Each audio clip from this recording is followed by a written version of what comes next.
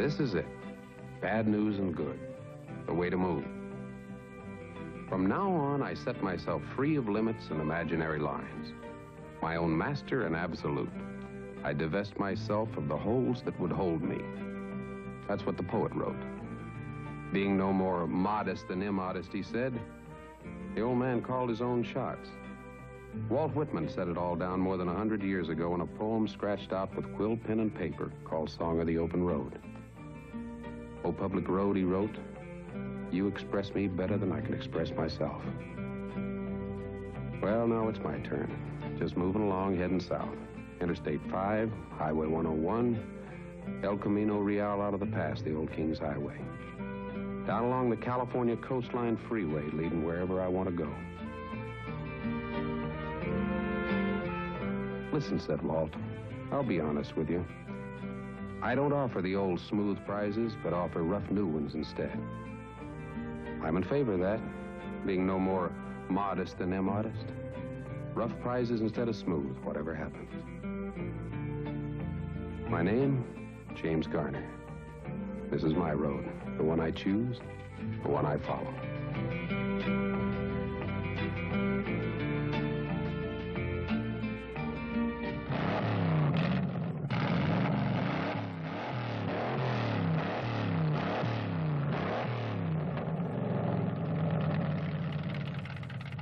At 4 o'clock in the morning to do this. My buddy Scooter Patrick and I are going to race this Bronco about 850 miles through hot, dry desert, mountains, sand, and what have you, all the way from Ensenada to La Paz in Baja, California. We'll be eating dust for about 24 hours and coughing it for about 2 weeks. If you asked me if I'm a little crazy for doing this, you'd probably get one of these, ask me if we think we can go down a road quicker than 300 other guys. Well, I'd probably say we're sure as hell gonna find out.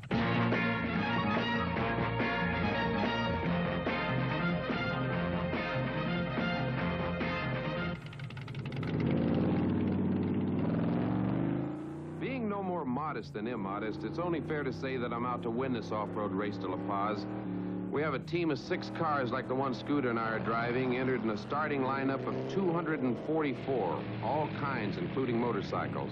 All heading south where the pavement ends, just mixing it up, finding a groove.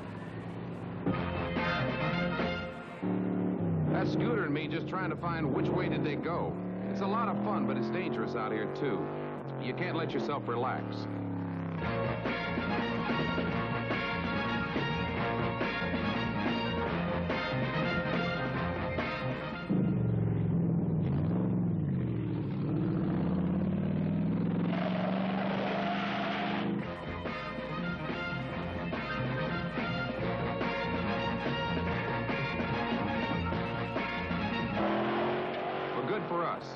We're either on the way to La Paz or back to Ensenada. Meanwhile, our teammate, Parnelli Jones, in another Bronco, number 83, has a Hornet on his tail. And there ain't nothing on this whole desert that's going to stop that man on his bike from thinking he can catch Parnelli. Over 200 miles into the race now, and Parnelli on the left is running ahead of Scooter and me. That's us way down there on the right, and we got problems. While the rest of the race goes on around us.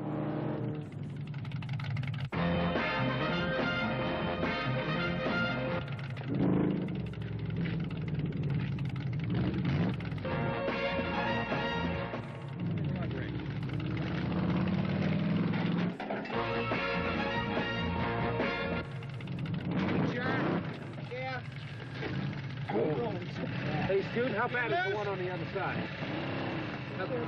It's only flat on the bottom. How about the rim? All right. Are you loose yet? Yeah, okay. All right, I'll Get her, get her. Coming up.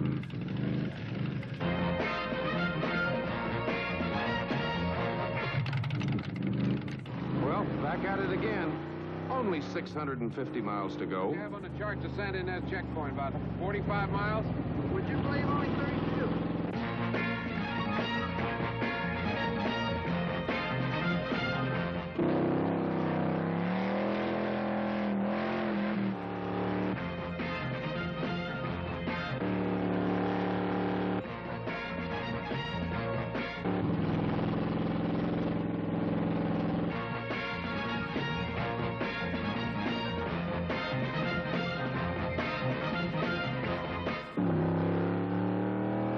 59 again, coming on now, but we're behind.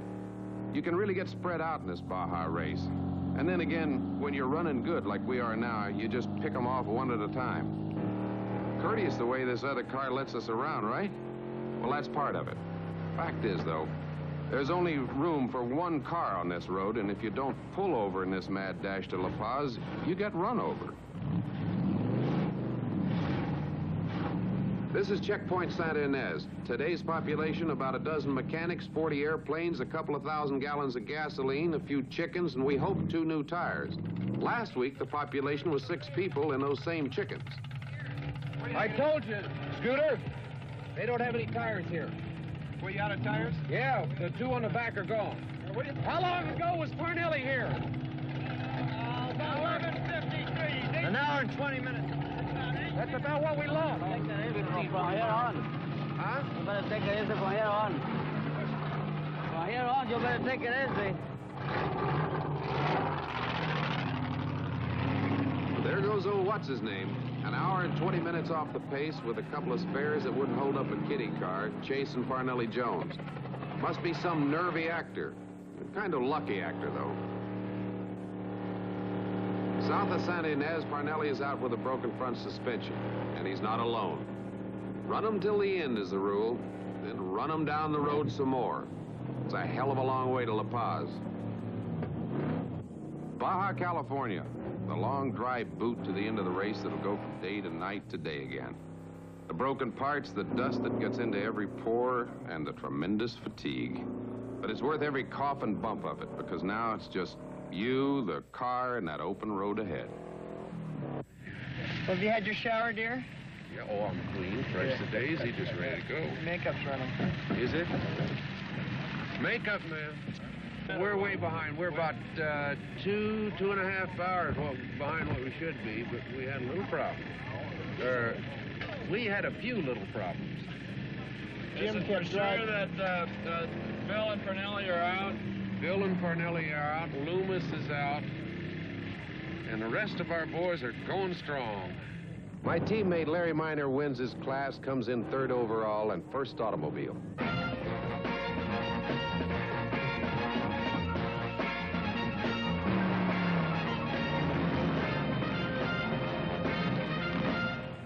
The end of the race at La Paz. Scooter and I didn't win it, but only 3 cars in our class got here ahead of us. That's not bad.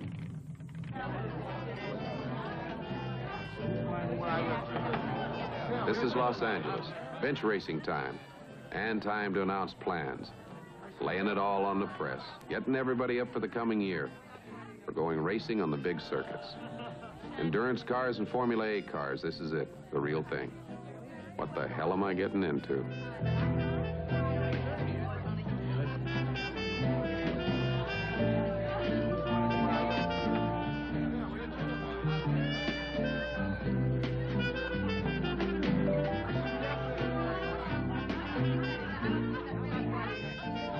Ladies and gentlemen, I think our big announcement today is what we call the Garner TS5.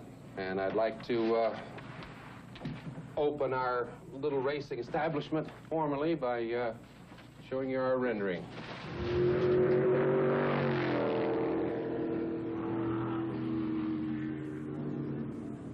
Cold and wet and half a world away. Silverstone, England. This is our John Surtees Lynn Terry built Formula A car, the TS5. The big test, shakedown time. New design, never been raced. This has to be considered a gamble. I'm already on my way to meet Scooter and give her a go. No, this isn't the race car, not quite. But it's about the best way to get out to Silverstone in Scooter's little Mini. I'm looking forward to this. It'll be the first time I've had a crack at a Formula car since I made the film Grand Prix. It's a whole new thing happening here, getting ready to do something we wanted to do for a long time. This is John Surtees. While we're on the way out, he and his crew are getting the car ready. Surtees started out racing motorcycles and became a world champion at it. Then he started driving race cars. He took the world's championship there, too. Now, John knows what goes into a performance machine like this one because he's been on all sides of racing. He's a driver, an engineer, and a builder. He's got it all locked up there in his head, and when he's shaking down a race car like he is now, He's got kind of a sixth sense working for him. Scooter has it, too. It's no ordinary machine we're dealing with here. We deal in limits. We push horsepower and we push metal fatigue, driver fatigue, too. We're on the edge of blowing the whole thing all the time, but I like that. Having what you think is a good idea and then making it work.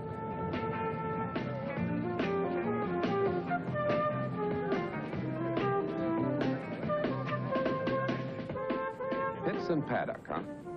This place they call Silverstone used to be an airport during World War II. The RAF used it for a fighter base. They had them all over England. And that's why England is kind of the seat of racing now, because when the war was over and everything went for scrap, somebody had the idea of turning these old aerodromes into racetracks. So here we are. Well, the guys are waiting. I better go in and try my uniform on. Uh-oh. We got snow today. That makes it just a little slippery out there.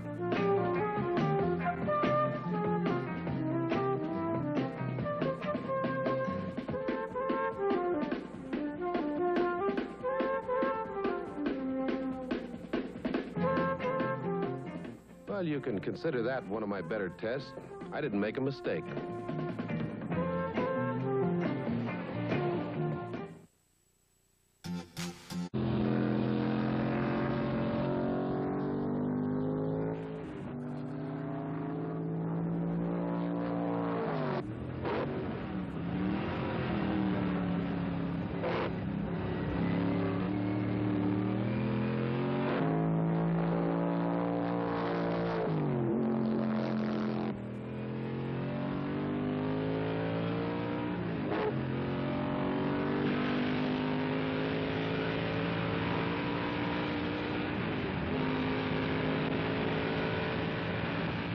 Before we go racing with the Formula A car we saw in England, we're going to run 2 English Lola coupes like this one here in the 24 Hours of Daytona.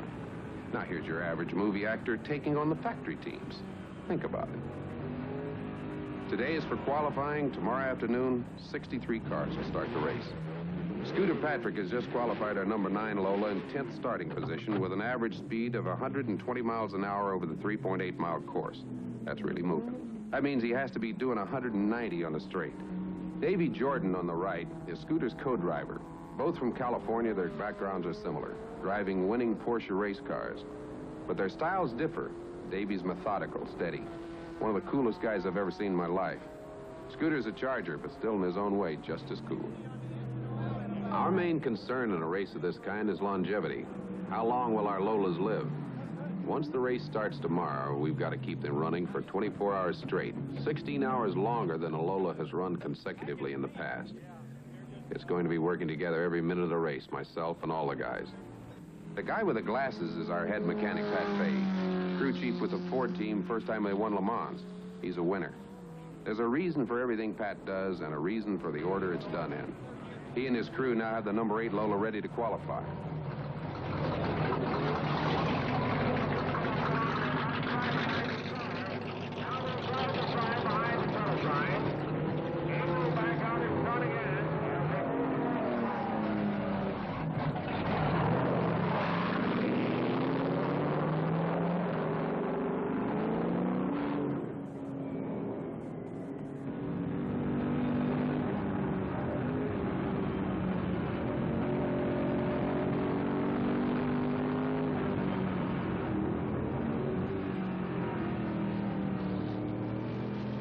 What's happening now?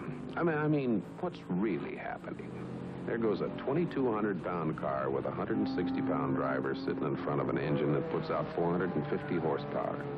And it's sucking up a gallon of gas every time around the course. And the whole damn thing costs about $35,000 just to put it on the track. Just to put it out there and run the risk of reducing the entire enterprise to a pile of junk on some turn. I'm scared to death when my drivers are on the course. Not because of the car, but because of them, of their safety.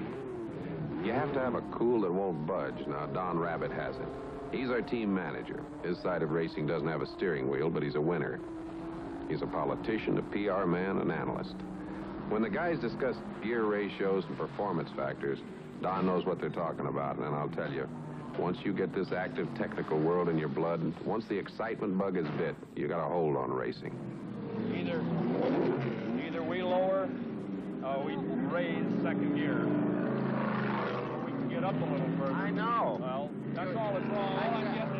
All I'm getting is wheel I shift. said the second gear, you're in there for 5 seconds, right? And then that's when it. you shift, you drop so far that you haven't done anything. But that's the only change. You got too much room between second and third? Is that what the problem is? Yeah, the gap, you know. Yeah. You just Third and fourth are got to wind the hell out of second gear to pick up in third. Our other two drivers, teammates on the number 8 Lola.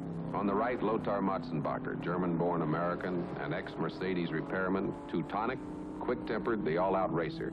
And Ed Leslie from California, an old pro with all his faculties gathered in one bag. Ed Leslie is at his peak because he's experienced literally everything in racing. He isn't psyched by tomorrow's competition. He knows who they are and what they're up to. The blue and orange bids from Ford of England, the expensive GT40s, Le Mans winners, proven endurance machines.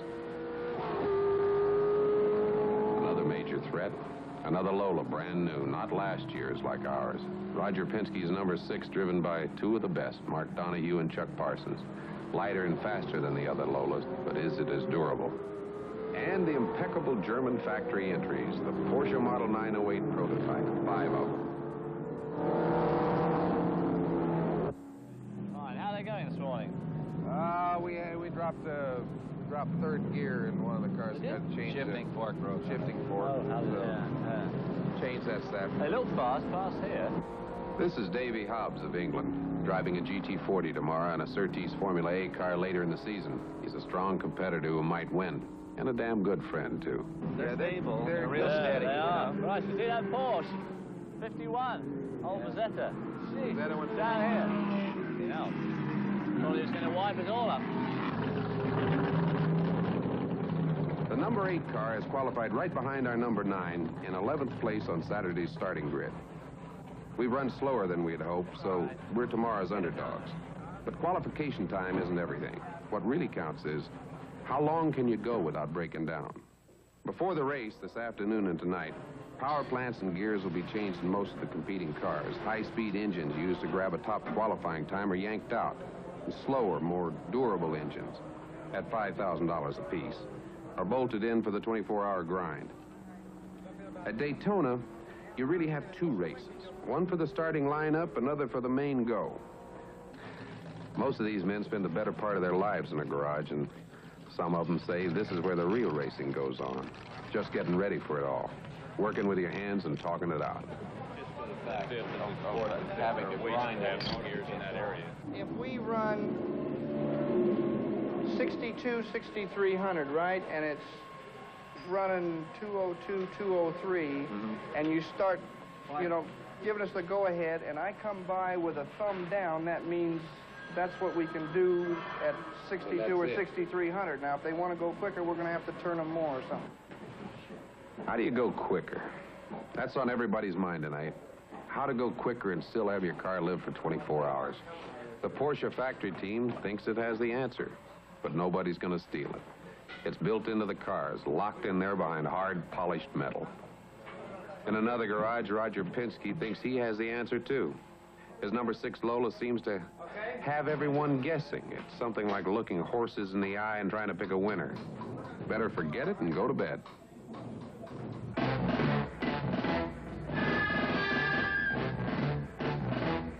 Race day, Saturday. The preamble to the 24 Hours of Daytona, Florida style.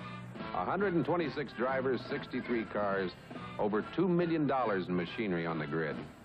The Porsches, 8 factory entries, including their GT cars, and the Alphas, the Fords, Pontiacs, Chevrolets, Ferraris, and the Lolas, our Lolas and our drivers, Scooter and Davy, Lothar and Ed, ready to get it on. And what they call that super calm pre-race talk. Like hell. I never been so nervous in my life. Owner nerves. Put me in a car, I'd calm down in a hurry, because that's where it's really happening. I've been behind the wheel, and for race watching, it's the best seat in the house. Right, to wipe that rear window. It gets really cruddy with No, it'll be white. Yeah, it's as important as the front one. Okay, very good. Are you going to use the left turn indicator if you want to come in or something? Okay. Or I'll drop down, too. Yeah, okay. If it happens after there... Yeah, after there, yeah, right. Okay. Well, this is it. Over 6 cars starting the pace lap. The slowest in the back, the fastest up front. It's 3 o'clock now. The race won't end till this time tomorrow. It's going to start with a pole position factory Porsche, and on the outside, Penske's Lola. We're 10 cars back, side by side.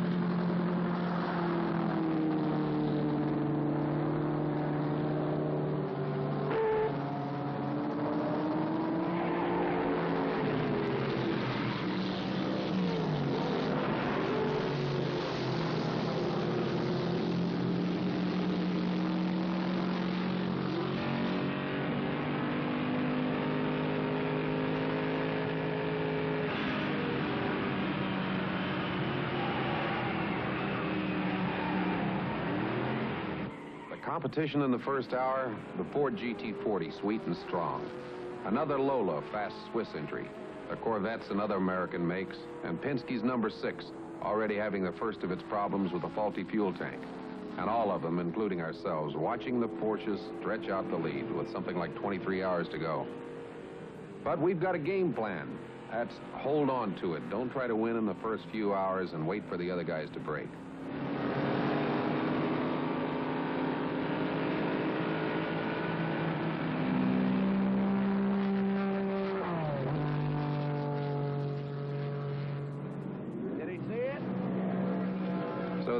Roll off and the cars drop out. Broken suspension, blown engines, metal fatigue. Along about sundown, the word is that exhaust fumes are seeping into the Porsche cockpits and their drivers are getting groggy. We're still holding on with our Lolas, back about 10 cars or so, just waiting, and the race isn't even half over yet.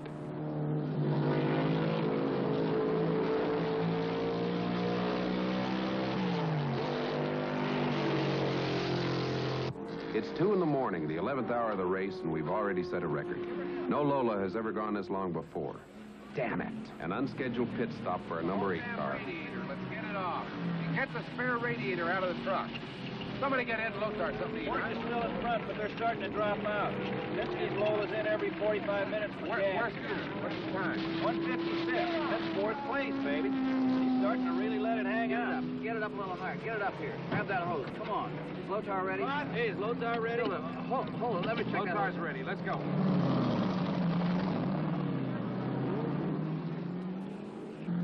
It's dawn, and only half of the starters are still running. I'm going to let you in on a little secret. Within the next few laps, all the prototype Porsches and the Ford GT40s will be out of the race. But both our Lolas are still running strong. They're only coming in now for routine fueling and driver changes. God knows how many hours we've been up. Everybody's nerves are as tight as they're ever going to be. We'll finish this race if it kills us all. Do one thing and do the other. Yeah. Yeah, but I told you then. But it takes more than 3 men. I'm out here. I can do anything. That's old Air Force regulation. Never obey till you get the conflicting orders. Men get worn, used up. They break, they get fixed. Cars break, men try to fix them. Sometimes they can, sometimes they can't. It's the old endurance game. We're playing survival here, that's all. With the Porsche 908s and the GT40s out, Penske's Lola has gone to the front. Lotar's in 2nd place and Scooter's in 7th after a 2.5-hour pit stop last night to repair a wheel. Penske's Lola is having trouble, but he's still running ahead at the 2,300-mile mark. Compared to the other cars, Scooter and Lothar are in good shape. But still, to finish, they have to know exactly how far they can push them. No more, no less. And in the 24th hour, we know our game plan works. -1. We get a 2nd place.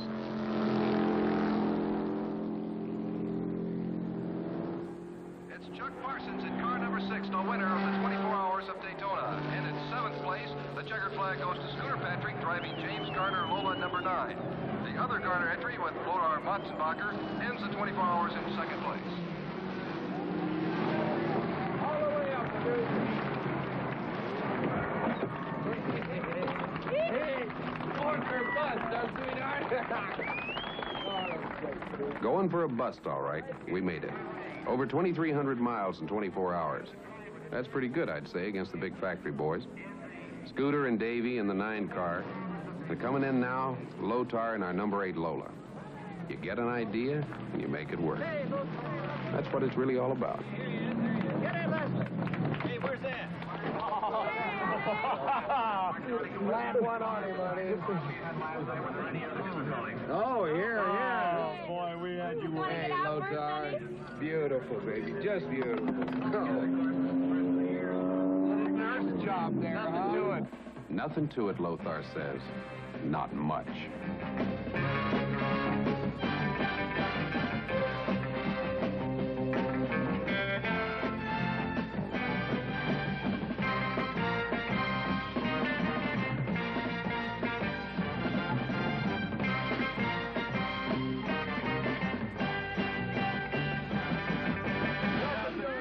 Sunday drive, huh?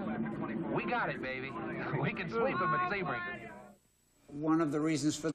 Sebring, Florida is a curiosity left over from the past. It's an old airstrip with a new sound.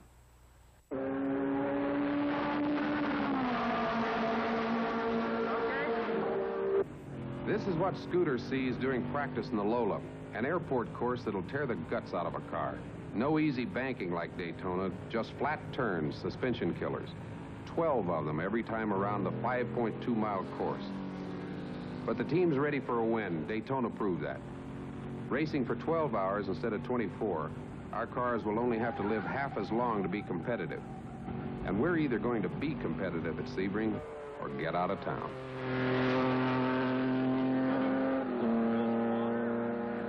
I can't keep water in that basket. I put the thing on it all night. Cross your fingers. Yeah. Scooter's on it, though. I was Suspension's working. I actually was going to ask you where you had your right height set. As high as I can get it. Scooter in number 10. This was the number 9 car a month ago at Daytona. It's been running a little warm, but this is minor right now. There's a bigger problem. Lothar hasn't come by. He's stuck out on the course somewhere in the other car. Where's Lothar, Scoot? Lothar is on the... You know where you go down the back over here, Ed? And you make the big sweeper to the 90 on the back? He's about 100 feet this side of the 90. If you want me to keep it under 7,000, just put a sticker on the damn windshield. Everybody was told around 7,000. That was my understanding. That's what the instructions were supposed to have been for all the drivers, is to run 7,000 hours. Last Art night, Early said at 72, 74, you can do it once in a while, but you can't do it consistently. well, we weren't pulling in 5th gear. It's 7,100. Beautiful. You know. Now, the reason Don Rabbit's chewing Lothar's butt is because his engine is a total wipeout. It just won't go as fast as Lothar tried to make it go. So, in goes a new one at $5 grand. Quarter inch, just right up to where it's... There's a groove you have to find, and Lothar was looking for it like any other driver. That's the big test for him and Ed. At Sebring, you have to rev your engine faster. The course is a series of drag strips, acceleration runs. It's one of the things you put into an equation that is supposed to make everything work in your favor. It just doesn't always happen. Pick up some braking, man. That's where we can make it. You know, just get a... And the gearbox. 69 or 7 instead of 71, 72. You run in 4th gear up around 1 or 2. No, I run 5th through 1, going, and then click it down to the next for 2, and then stay in there, and then come 3rd to go around that thing, then nail 4th, going to the MG, then back to 3rd and around, and then under the bridge, I get 4th, and I stay it in 4th. I don't go to 5th. Yeah, everything we do here on practice and qualifying day goes toward getting in shape for tomorrow's race. And while we're fixing Lothar and Scooter's Lola, Davy Jordan, Mr. Cool, showing about as much emotion as a man sitting down to a plate of fried eggs in the morning, gets ready to turn it on in practice. So, in the meantime, I just stick it out in the pits and do my thing. A little pre-race racing with the boys. If you haven't already recognized him, that's Mario Andretti on the left and Chris Amon standing next to him. There's going to be some pretty heavy competition here at Sebring. You can bet on that.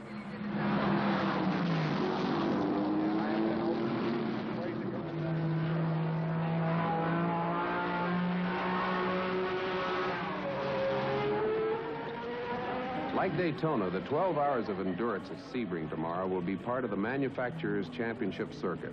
And a lot of the same cars are back in this major event before Le Mans. The Fords, this GT40 driven by Jackie Hicks and Jackie Oliver. The winning number 6 at Daytona is now number 9. The Penske Lola driven by Mark Donohue in the center next to Roger Penske. His co-driver will be Ronnie Bucknam. Their Lola, like ours, has had a complete rebuild since Daytona. Stiffer suspension, lower gears, faster engine. The Ferrari factory who didn't make it to Daytona is here with one entry, Model 312, driven by Mario Andretti and Chris Amon. And the Porsche 908s are back. Open roadsters this time to beat the heat and exhaust fumes. Modified hill climb cars called Sebring Spiders. Everybody's ready for tomorrow's race. Well, this is race morning for Scooter and his wife. He's just going over to the track to drive his race car. Another work day. Davy Jordan's already there, boning up on a driver's meeting so his partner could sleep late, since Scooter will be taking the first turn at the wheel when the race starts at 11. Chris Amon has the new lap record set yesterday in the pole starting position for his factory Ferrari. But before that, for an entire year, Scooter had the record. He knows the course and how to handle himself on it. It's like coming home again at Sebring.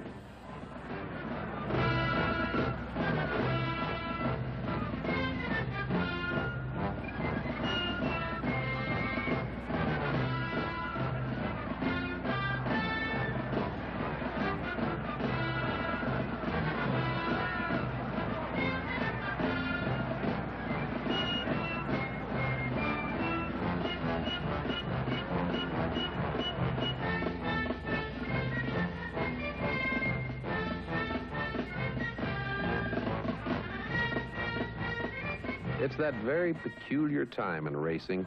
Half an hour to go. Time for seeing your old buddies, for idle talk, race strategy, a little good distraction. The rules, regulation, and codes of conduct in this particular world along the pit wall. Push it back. Get out and push it back. Yeah, I know. I fell clear into the car here that year. Ran all the way across as fast as I could with leather soles and slid right underneath the car.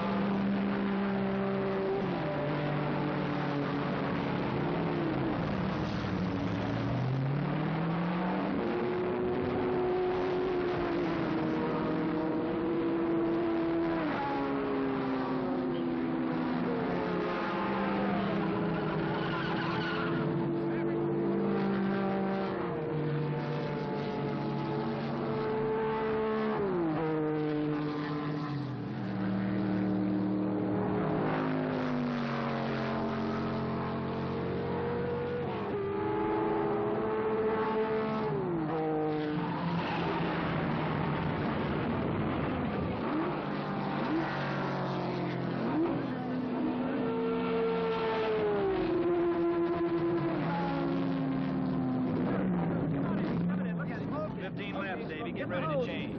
You might say at this point that Scooter's overheated car has had it. Only 45 minutes into the race.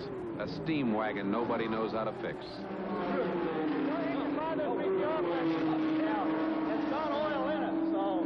Well, it's varying 20 degrees the last two laps on the trail. The trail was 20 pounds. Oh, good. And I don't think it's going to come off the bottom, man. Yeah. Alpha's in the 40 for a while because I thought I'd get a lot of their heat. Yeah. And then I slowed it up about 300 or 400 RPM. It didn't make any difference. And then the last... No matter what you were running, it was running hot. Hey.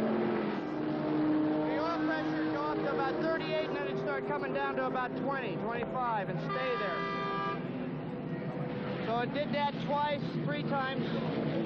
Yeah. It's just going to come out the bottom. Well, I was up in a blimp. I was up in a blimp, and I saw you come down here, and I saw like 3 puffs of blue smoke, and I said, whoops, that's it. The luck of Scooter and Davy. The year before, they led for 2.5 hours, then took the walk they're taking now. But Lothar and Ed's car is still in there, our Lola number 11. With 10 hours to go, running in 10th place and moving up 1 car every hour. The Ferrari's overheating, the Alphas are all gone. The tightly sprung Porsches are beginning to break up on the bumpy course. So is Penske's Lola. Based on that, you figure out our chances.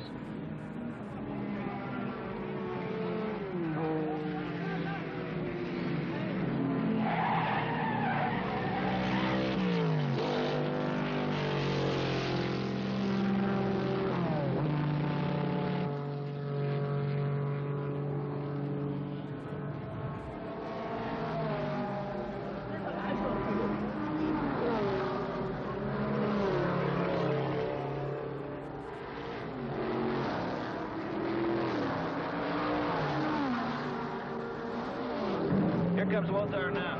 Okay, driver changing fuel this time. And the 3rd hour. Lothar is in 9th place. 36 gallons of gas keeps us in the race for about 70 minutes. Then it's into the pits again for more fuel and a driver change and new tires if we need them. A little sticky for a cross-country drive, but we don't get very excited about economy around here. It's how fast you go, not what it costs to get there. The only reason we want to know gas mileage is to time our next pit stop. Figure out our gas mileage from this. Scooter only got 4 in the practice. Huh? Scooter only got 4 plus.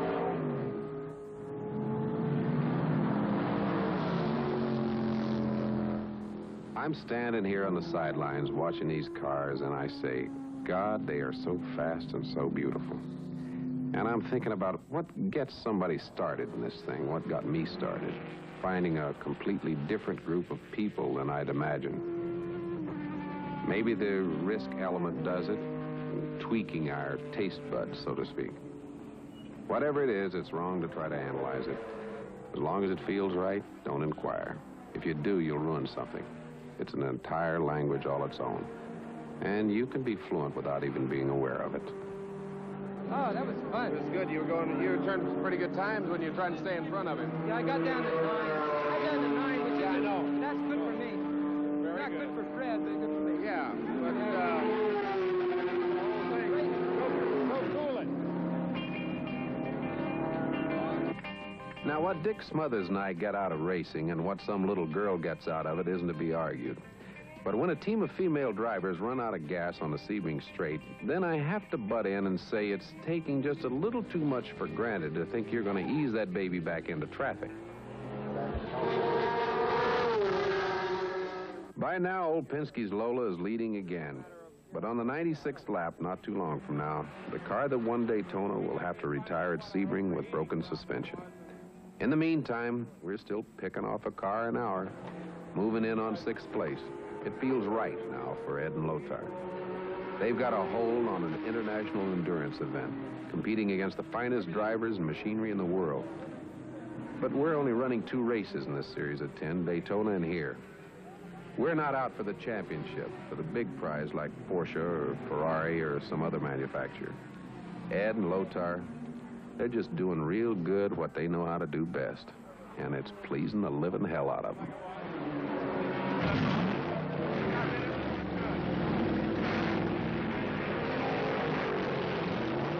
Getting you way down there by your ankles.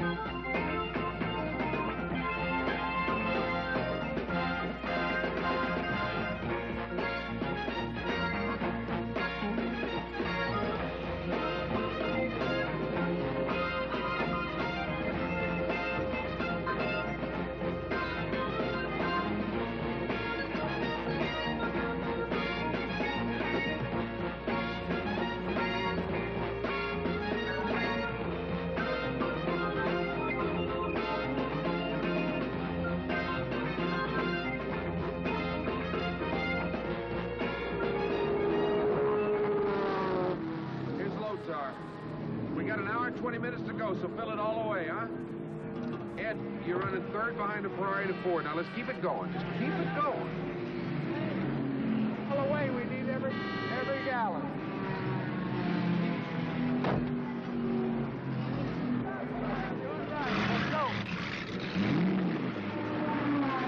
Goodyear says the tires will go all the way.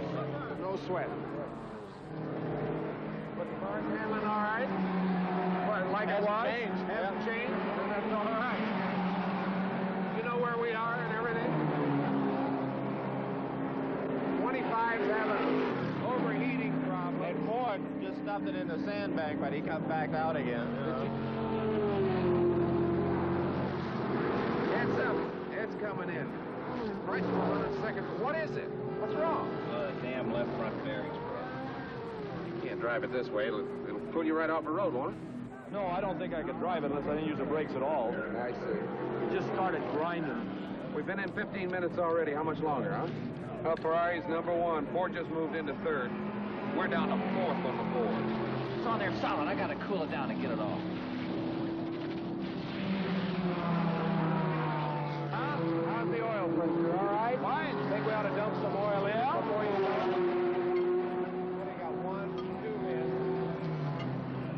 Our name won't be in lights much longer. It's all here on Ed's face. Everything that's happened in the last 32 minutes. That's how long we've been in the pits. We could have won. We were on to something good. But now, we'll only finish in 6th place.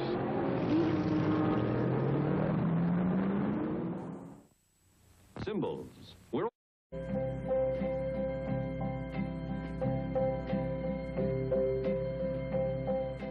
Last thing you ever want to do is let a race get you down. Since Sebring, I've been to Europe, made a film, got myself shaved, and I feel a lot better. My driver's been busy, too. Lothar Matzenbacher has been racing Formula A cars, Can-Am, and Trans Am 2 with Ed Leslie. And Scooter Patrick's been racing and winning. And John Surtees has the open-wheeled cars that we saw in England running like a bandit on the American circuit. He won a championship race up in Minnesota with Davey Hobbs driving. You remember Davey from Daytona? Well, we've got one of the Formula A cars now for ourselves, and Scooter's been testing it at a track about an hour north of San Francisco called Sears Point International Raceway. It's hilly country like western Connecticut. That's where our first race will be next week. We got a lot of work.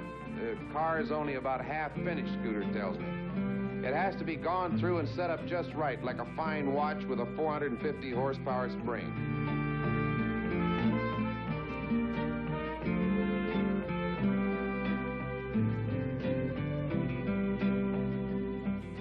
Not many people around today, so we have the track to ourselves. Scooter in the new Formula car and our mechanics, the best I know. Max Kelly, our crew chief, and little Bobby Fischetti with the goatee, ready to try out our new toy.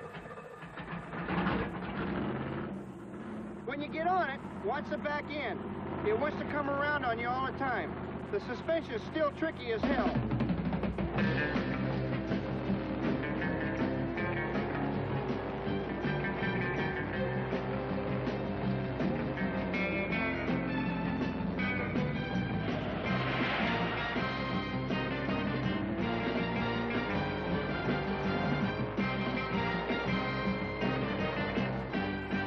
Finally getting to do what I couldn't do in England, drive the new Formula car. Formula A is a whole new thing in American racing. You probably best describe it as our version of racing for the World's Championship or Formula One. These cars are a little bigger than Europe's Formula One cars, more horsepower but less expensive. It's a 200-mile-an-hour rig with the right gears, but we're not going to go that fast. About 170 top, I'd say, on a road circuit like this. The car has a monocoque construction. Body, gas tanks, and frame are all in one. The engine, like our Lola's had, is a Traco-built Chevy. Scooter's right about the handling. Our mechanics, Max and Bobby, have a lot to do in the next couple of days before Connecticut.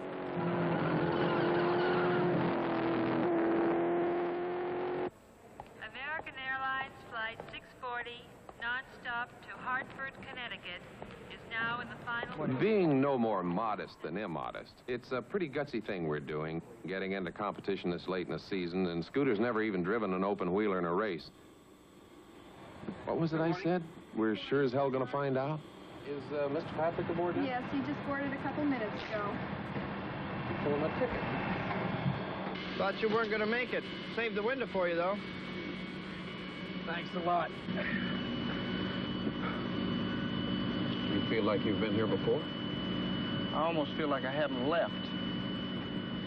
Tell you, Max called me at 3:30 this morning. And I guess when they stopped for coffee, they decided they'd check... Scooter's talking about Max Kelly, our super chief mechanic on the Formula A car, who's been working literally day and night ever since our Sears Point testing. The only rest that he and Bobby Fischetti and their families will get is right now, hauling the race car cross-country with the van and trailer. We'll all get to Lime Rock, that's the track in Connecticut, just in time to qualify the new car, maybe. It's a one-day race. I know it. We're running out of time, is what we're doing. We get 1 hour practice, and if anything goes wrong in practice, you know, how much sorting out can we do? How many hours does it take to sort out a car? Well, you know, if we're lucky, I'd say it's going to take at least a day if we're really lucky and everything goes right. Well, I think what you're trying to tell me is we're going to use Lime Rock as a test, and we'll go racing at San Giovese. I think so. Now, from up here in this big remote airplane, miles above everything, going 600 miles an hour, Scooter and I can only guess what the guys are doing down there on that long open road of theirs. Stopping for a gourmet dinner, checking into a nice motel, jumping into the swimming pool. That's the beautiful part of racing.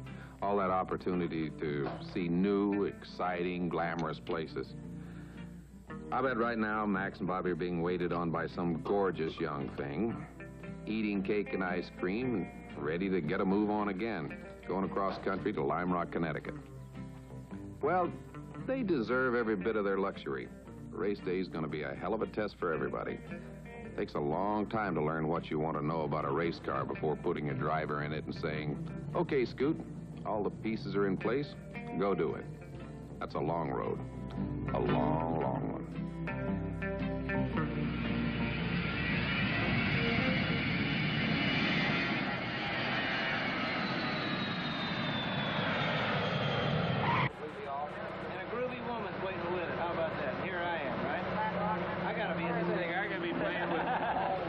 I could be playing with the kids, we could be sitting out by the pool, having a nice cold lunch, you know. No, I'm hearing this in the humidity so bad you don't believe it. Changing tires. These are the Litchfield Hills of northwestern Connecticut. Most of the time, the grass here is just full of bugs, but on race day, it gets full of people, too. People watching other people driving. Here's our boy Davey Hobbs again. We'll be seeing a lot of him in the next few weeks. This fella is Andrea Diatomich. Davey's teammate on the two Surtees cars, number 74 and 75. A lot like ours, but we don't have airfoils. And this is the Lime Rock course, a beauty. 1.5 miles around. The race this afternoon will be 70 laps. The average speed just a little over 100 miles an hour. 20 cars will start, and 63 minutes later, it'll all be over. We're latecomers, but for most of the other drivers, the race at Lime Rock will be their 10th in a series of 13, the Continental Championship for Formula A cars. The drivers are from the United States, Canada, Germany, and Italy, and like David Hobbs, from England. A couple of months back, we had Davey lined up to drive for us when we were planning a 3-car team. Then something happens, things get changed around. Same in racing as in anything else. Now we got 1 car, 1 driver, still a lot of headaches, and a lot of good friends. You don't need anything else to go racing except maybe a ton of money. And an open road ahead for Scooter for qualifying time at Lime Rock.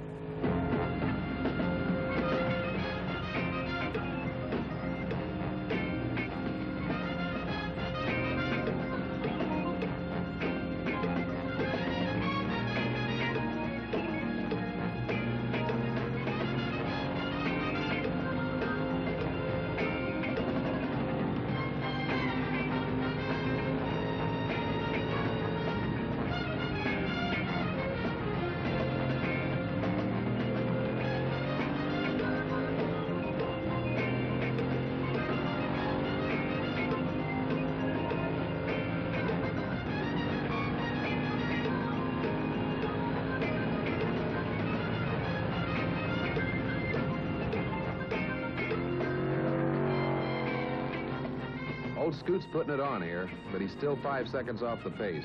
2 reasons: sloppy suspension, slowing him in the turns, and because we haven't put on the airfoils, or wings, as spectators call them. Now, if I seem nervous as hell here, I am. While I've been talking, Scooter hasn't come around. Something tells me he's out there on the backstretch with a broken race car. This is what I can really do without. Trudging over a mountain and knowing there's nothing but bad news on the other side. Look, there's James Garner. Where? Over there. Oh, let's get his autograph.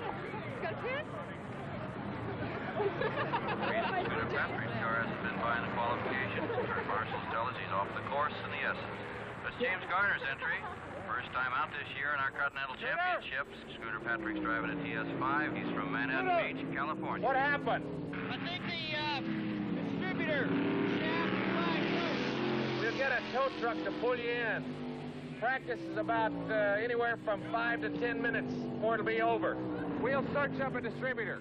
I hear you got a Hilburn distributor complete outfit, right? Goes into a Lucas injector. We want to borrow that, Sparky. The real fun starts now. Without the distributor, that one broken part, Scooter's car isn't going to start again. It's either put in a new one or pull out of the race. And price tag, $2,000. I give you a Diners Club credit card. Think that satisfy him? I'll give him personal check. I'll give him, you know, like whatever he wants if I have to go sell my body. This is all Bobby Fischetti needs. Along with the heat, another problem, another delay. And we still haven't qualified the car. Poor Bobby. I mean, the guy is just falling down on his feet. The sun is killing him. He hasn't had any sleep. We didn't go to bed last night at all. We come out and look at all the exotic stuff that everybody's got on theirs. Ours has nothing but the engine, and we're trying to work with a suspension, and we work in a basic suspension, and it's running. According to plan, everybody should have been about 4 laps into the race by now, but lucky for us, there's been a delay, a postponement. Now, if we can just get this engine running in the next few minutes, we'll be able to start, even though we didn't qualify. Everybody's pitched in to help, even guys from another pit. But it's that broken gas pump over there that's really saving us, keeping most of the other cars still waiting for fuel.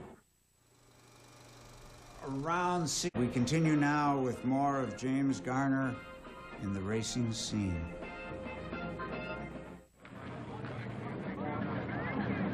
You know we're going to make the race now. The one out there on the track that was supposed to start at 3:45, and it's now already 4. But the real race has been going on for a long time, the race to get ready. Max Kelly calls it massaging a car, working with it until it's as finely tuned as he knows how to make it. He's an artist who's finished his job just to hand it over to another artist, the driver, to Scooter. It's like giving a painter a superb brush and pigment and then seeing him go on and do something wise and beautiful with it beyond that. And most of the spectators viewing this whole thing see something entirely different. So, who, in the end, can really say what the big draw is to racing? Who even wants to guess? Not me. I just know that right this minute, my driver, Scooter Patrick, in car number 30, is moving under his own power. Lining up in back of the pack where they send all the did-not-qualifies like tardy school kids.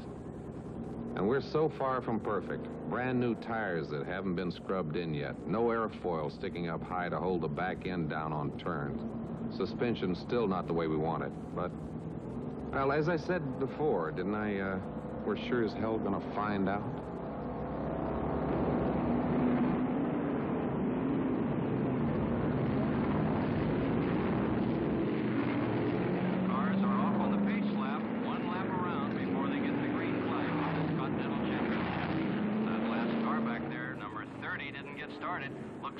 Scooter Patrick having trouble.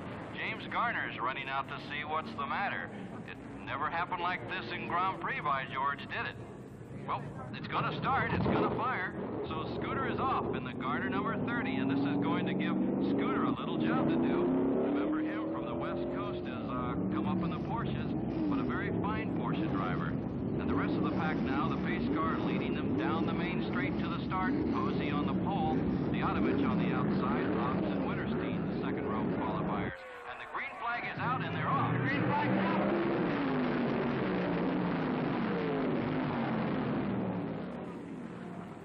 The pace lap is over, and everybody's got the green flag for go, everybody except Scooter. 37 seconds behind, pouring it on now to catch up with the rest, to get his own flag. 3/4 of a mile behind the leader, Ditected. Come on, Scooter, let's get it on. It's the green flag for him, really out to catch the rest of them. Ditected taking the lead, Posey second, Winterstein third, and it's Davey Hobbs fourth. These Formula A cars are racing at Lime Rock for the second time this season. Peter Giffen won a month ago, driving a McLaren, the first European driver to win a Continental Championship race. We're going to see Ditected and Hobbs in their Surtees cars and some of the other boys from Europe here today trying to outdo the American drivers. Ditected still in front in that red and white car, number 74. Lap 1, that's 61.5 seconds.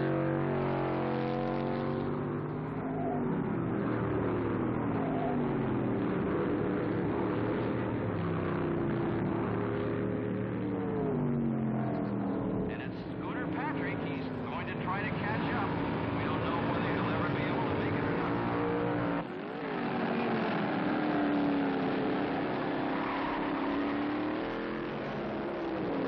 The 75 car is David Hobbs. He was third on the starting grid with a qualifying speed of 105 miles an hour. But Scooter, even without the airfoil, is turning it on, already passing slower cars.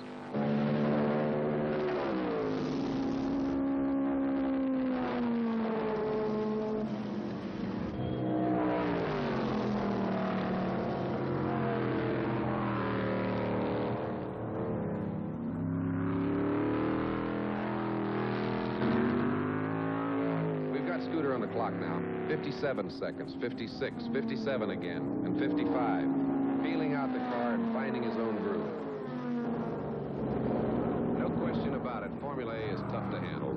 The cars are light, the weight's in the rear, and by the time you feel the back swinging around, it's usually too late to do anything about it. It's all finesse and artwork, like driving Grand Prix cars. And world champion Graham Hill pinned it down when he said, "We're executing a very fine balancing act on the edge of disaster."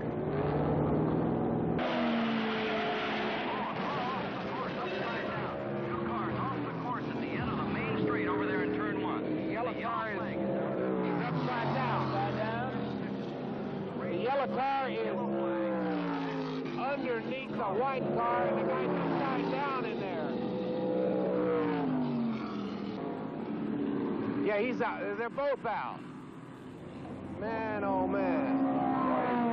He is a lucky cat, I'll tell you that. What is that shining on? That's the wheel. He's upside down, and wheels Looks like he got lights on it.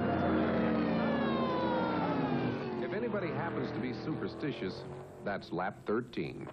The race continues as the cars bunch up, but no passing will be allowed until the course is clear to the ambulance. It gives the other drivers time to think a little bit about this game.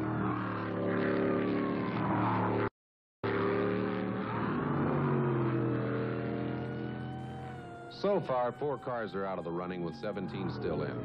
And by lap 27, Scoot the Charger will have moved from last up to 11th place.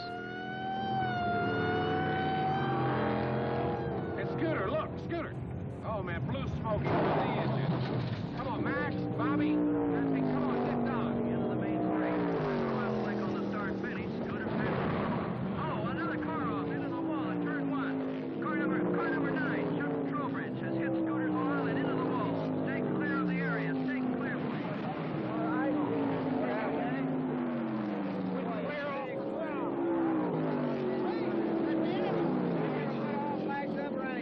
Let you run through, man. Did you get any? Did you get any indication before? Nothing. No indication at all. Well, all right, that's the way it goes.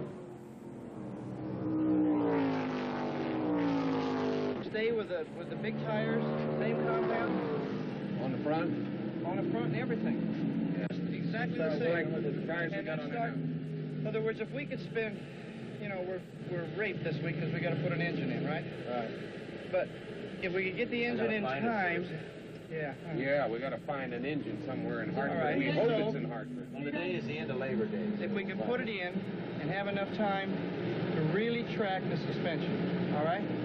And know exactly where we are, and go out Now, right here, this is what's so beautiful about Scooter. He's blown the engine and the race, right? But he's not rattled by it. It happened. It's done. He's already talking about the car and what's wrong with it and what we can do in less than a week to make it better. He's got a savvy about the guts of a race car damn few drivers have. Scooter's nerve ends get down into every part of the car, and he can feel the whole thing all the time. That's where it's at. That's a real race driver. Now, we got a lot of stuff in the rear of this band that we know that's sloppy, okay? We do. We could go, when we get on the brakes, we could go to a super toe out. And we could, or toe in on the brakes, and on acceleration, we'll just walk them out like this, and that thing will just, we try to get on it, it'll walk. And that's what it's doing. Does it always do the same thing, though? Well, the harder you run it, the harder we've been able to run it, the more rubber we've been able to make it stick, which makes everything work harder, the more this walking shows up. Sure. See, it's sure. getting... That's when you got to get all those joints just dead tight and clean. Yeah. And so we're stuck, you know, that's step one.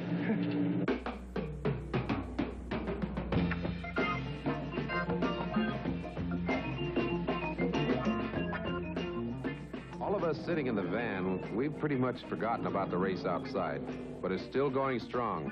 In car number 1, the leader, Sam Posey, has been losing 1 second a lap to George Winterstein in car number 12. Winterstein's out to take it all.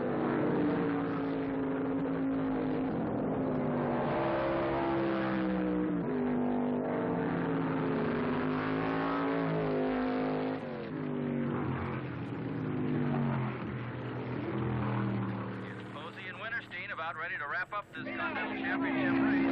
Posey and Winterstein today for Connecticut. It's Sam Posey, proud of him. Finishes we've seen yet this series. Sam won't drink the champagne anyway. Yeah, he won't drink this. He'll drink the Coke. I got him a little water here anyway. We got a lot to fight at the next race next week in Canada. Sam's going to be there. That's for openers. And he's hard to beat. All of them are. Congratulations, Sam. George, nice. Well, like we said, Lime Rock will be for testing. We'll go racing at San Javite in Canada. But first, I'm going to fly back out west and get us a new engine. Then I'm going to get away by myself for a day out in the open. Put a steering wheel in my hands again.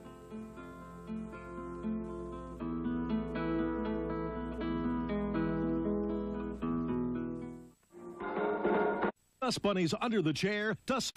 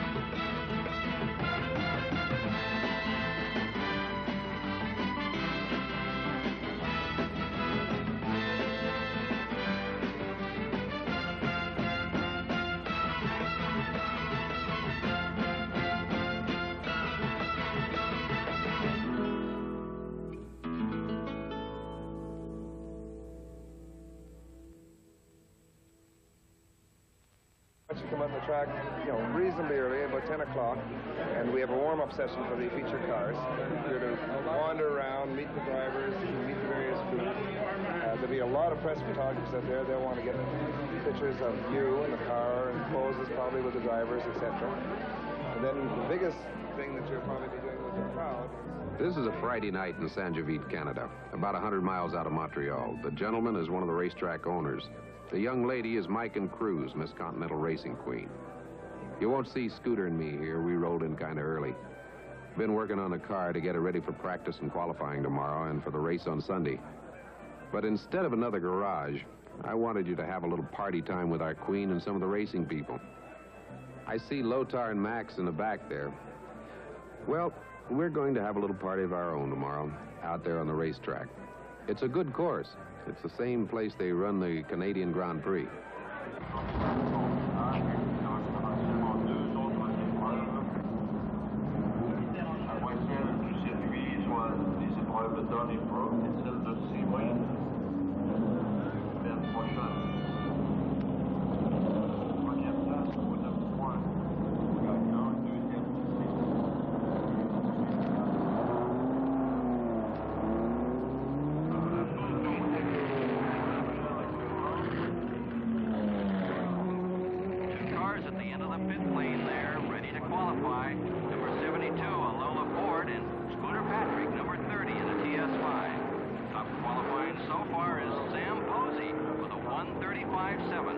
That's 100 mile an hour average.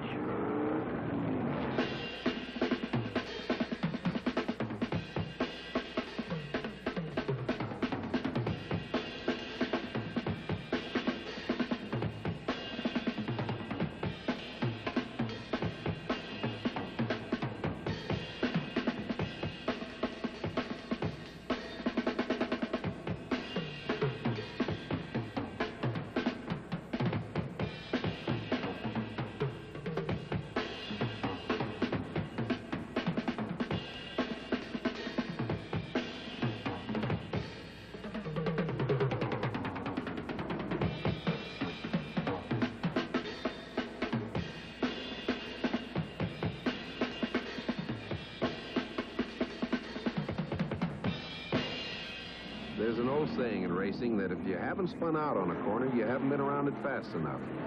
Well, Scooter got off the course on the other side in some of the rough stuff, and from the smell of things, something must have punctured his gas tank. Now we've only got just a few minutes left to qualify. You've heard that one before, right? So it's time to improvise, and improvise damn fast. Funny how everybody in our pit starts chewing gum at the same time. That's not all gas there. That's water running over it as a safety precaution.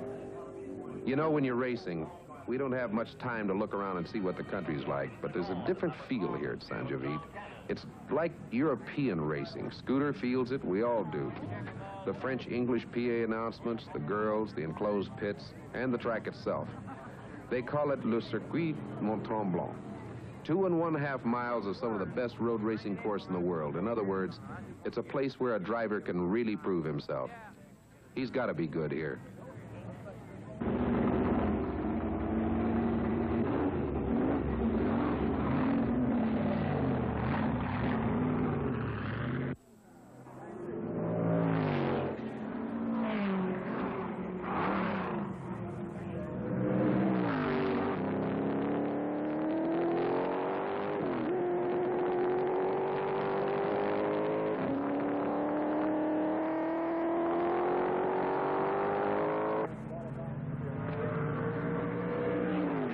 Qualifying's done. Davey Hobbs has ended up with a pole position. Sam Posey next to him. Lothar got 6th, and Andrea 10th. Winterstein 11th, and we're starting in 16th position out of a field of 27 cars. 142 flat. 142 flat. 4.5 seconds slower than Posey's time. We think we can make up that difference with the airfoil. Way in the back. One of these days, we're going to get to a race in time. You know that? It's a good thing we had some bubble gum. Stuff up that tank, we wouldn't have made it, right?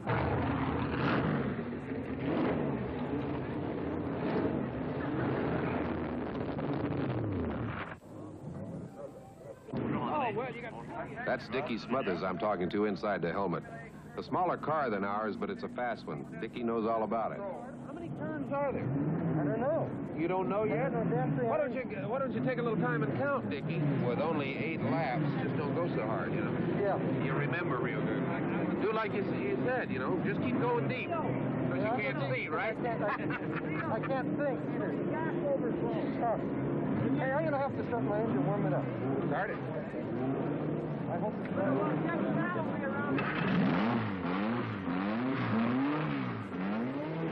San Javid is probably the most difficult track on the whole circuit, and I don't know it very well, as I told Jim, but get in the car with me and we'll try to learn it together. Here we are going to the south sweeper. I'm doing 120, braking down to about 60 or 70, holding the car to the right side of the track and accelerating as fast as I can in third gear. Now I'm going to be shifting to fourth and then into fifth and eventually hit about 130 at the end of the straight. Now I'm cresting a hill. The car gets very light, so you have to keep it straight ahead or you could get sideways. Now I'll brake down and do about 70 miles an hour in third gear through this right-hander. Now braking, get on the gas. Now I'm accelerating and coming down into second for this left-hander and accelerating out in second gear very fast on the brakes. Now holding the car away from the turn to the last moment and then clipping that curve. Being careful not to scrub the tire on that because it throws you a little sideways.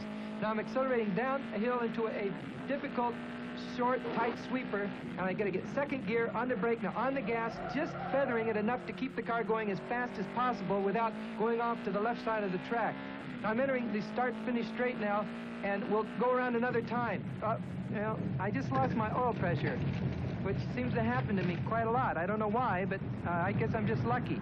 My hand is up to warn the other drivers that I am coasting to a stop now. This is a very, very dangerous track because, as you see on the left, the guardrails, and on the right is the mountainside. And if you do go off, the car, you're not so worried about yourself, but the car does get severely damaged. Well, I guess I've got to make that long walk back to the pits wearing my very popular and very well-known broken race car hat. I'd like to throw that one away, I'll tell you. I might look happy here, but in all actuality, I'm very depressed and I feel very unhappy. But I'm in the sport for better or for worse, and I guess you just can't cry over spilt motor oil. But it's a brand new engine, right down the tubes. I find that the greatest... 6:45, time to go racing. And in another room, Mike and Cruz, the race queen, time to go racing, 6:45.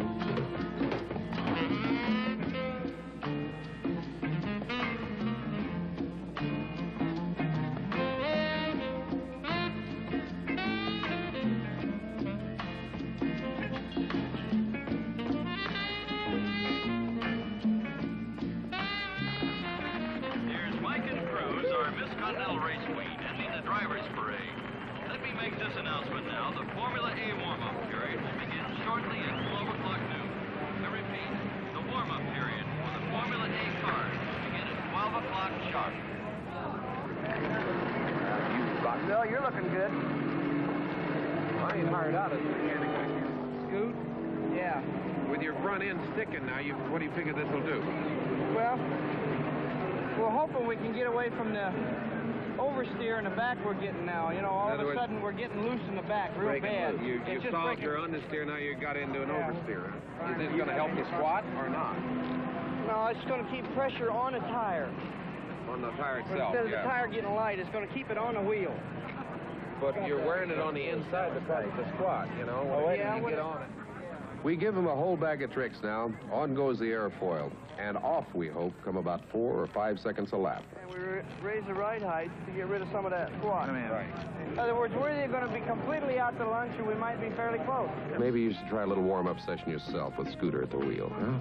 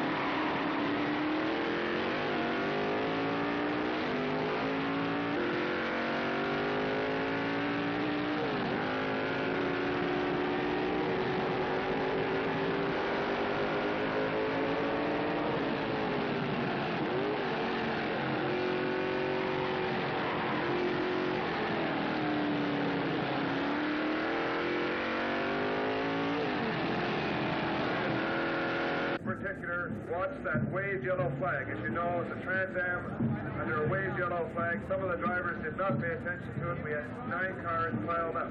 A waved yellow flag means be prepared to stop, and I mean stop, not slow down. Watch the mirrors constantly on this course. It is ultimately important that you do that. The leaders will be passing the slower cars probably 5 or 6 times during the race, and we want to make sure that they get around those cars as fast as possible. Gentlemen, that's about all I have to say for now. Gentlemen, have a good race. Okay, this is it now. And you saw in the warm-up session what Scooter was doing. The car's really sorted out now. And let me tell you, we are competitive. We got the 5 seconds we were looking for.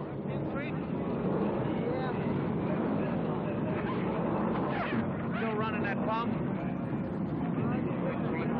It's different now? Okay. I'll see you about an hour and 15 minutes, Goose.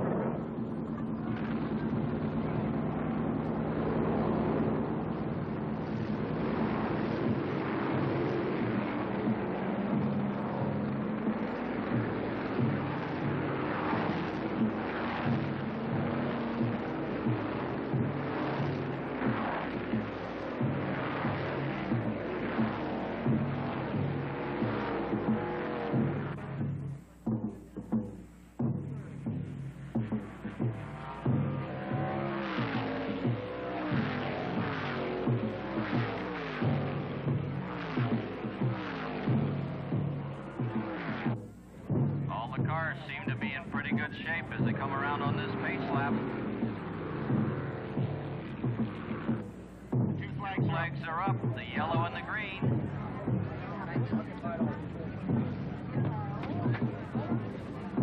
The pace car is in now. Here it goes. The green flag's out. Green flag's out. David Holmes in that front lane as the Continental Championship gets underway. The car's past the main straight now and heading into the far side of the course. Let's go to turn 3 for the first lap of this race, as the cars should just be cresting the hill. Take it, turn 3. The cars are coming off the hill now. Someone's out of control. Right in the middle, out of control. How many cars? Lots on fire, of course. 11 cars. 4, 5, 6, 7, 8 cars. The driver of the burning car is out. There's an ambulance on the way. 9 cars. The other cars are coming through very slow. Is the race called? Is there a red flag? The race has been called in the first lap. It is under a red flag on the backstretch. All the cars are being flagged to a stop on the far side of the course on the backstretch. There undoubtedly will be a restart. Turn 3, are there injuries down there? We have one of the drivers running up the hill. The rest of them are out of their cars and seem to be all right. Please, all spectators, stay away from the accident. Please stay away from turn 3. There seems to be at least no serious injuries, but ambulances and fire equipment are in the area. Please, keep it clear. Down on turn 3 again. The way we saw it was in the middle of the pack, and we still don't know what car it was, came through the traffic, off the course, and into the embankment. Then it came back again, and hitting the other cars, and then bursting into flames. Loose wheels and cars all over the course. We won't have any official reading on who is involved down there for a few minutes, but some names have come across from the far side of the course where the cars are stopped. This is unofficial, but the drivers seem to be George Winterstein, Scooter Patrick, Chuck Dietrich, Rich Galloway, Steve Durst. This is turn 3. George Winterstein in car number 12 and Scooter Patrick in car number 30 are confirmed. Winterstein's car burned, but he seems to be all right. Once again, the race has been called temporarily under the red flag, and the course marshal's decision will be to restart the race after turn 3 has been cleared.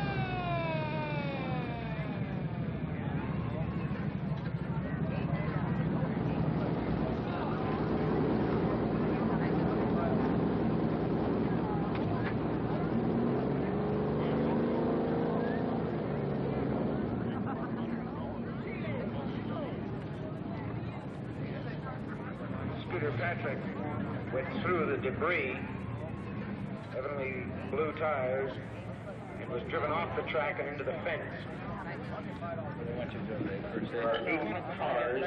Yeah, I think I ought to. Let me go put this down. Where you want to go? Close to the corner here.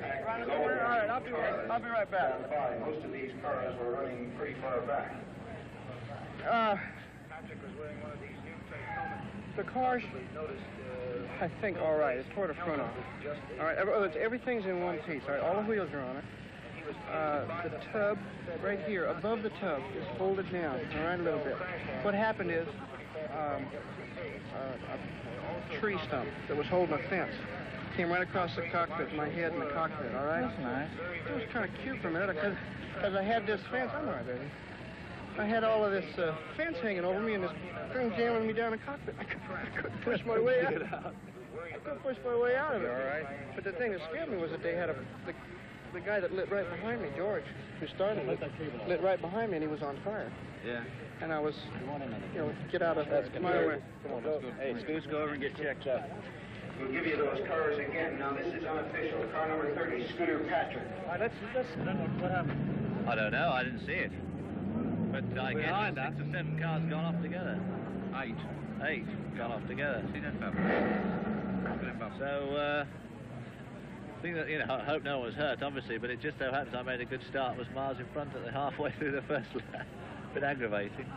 Never mind, David. Say the least. You know how to do it now. But it's a bad corner to go off this one. I was in the pits when it happened, with Don, Max, Bobby, and the others. I heard the sound and saw the smoke above the trees. Then didn't hear anything except the loudspeakers. I was sick. I wanted to throw up. I could see the turn where it happened in my mind. I could see it all in my mind. Because I've seen this kind of thing before where men get killed. No one died here, but this is what it looks like when they do. It's something you don't ever want to remember, but you can never forget it. Scooter got banged up. George Winterstein broke a leg in 2 places. He told me later that only his thumb hurt. He broke it too, I guess. And then there was the terrible expense of it all. Somebody said $300,000. I don't know, really. It's hard to make a guess. And you can never add up all the hours of effort lost. You never get them back. The only thing is to say that you'll do it over and it'll all be new again the way it was.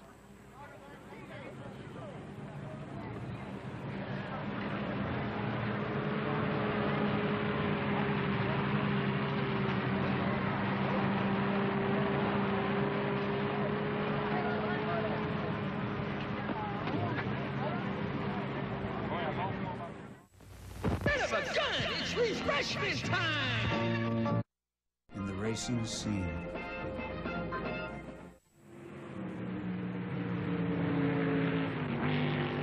An hour after the accident, the races restarted with 20 cars this time instead of 27. I don't need to tell you, we didn't make the grid. The northern day is short, it'll be dark soon, and the forecast is rain. Davey Hobbs goes into the lead right off ahead of Sam Posey, but Sam, who won at Lime Rock, drops out with transmission trouble. 3 laps later, the storm that had hit Montreal earlier in the day comes to San Javi. I've seen it come down like this in Europe during a race. I've driven in it, and it's hell. You can't see, you can't feel the track. All you can do is go slow until it lets up and dries off a little. A lot of the spectators and campers have already started home. The pits are quiet. Everybody is cold and wet. And as the race goes on, one by one, the drivers involved in the accident are asked by the track officials, what happened? As we crested the hill, I saw George come back through the pack, this way, going to the right. Okay? Ahead of me, like 4 or 5 cars ahead of me. And coming through like this, and hit the right guardrail. He didn't hit the guardrail. No. He stayed on the track about 3/4 of the way to the track, and then came right back through the pack, hit the guardrail, went up, and then came across and ended up against the guardrail on the right-hand side.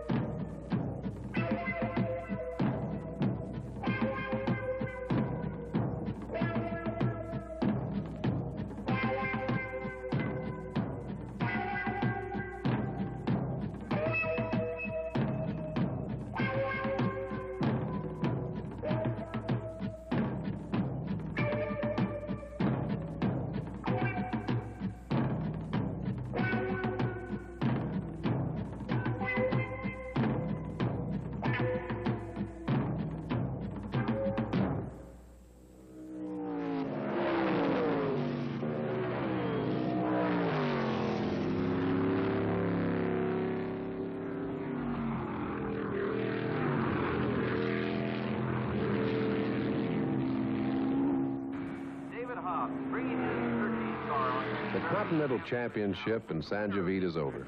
Andrea takes second, Davey Hobbs wins it. And we were real lucky here that Scooter and the other guys came out of it all right.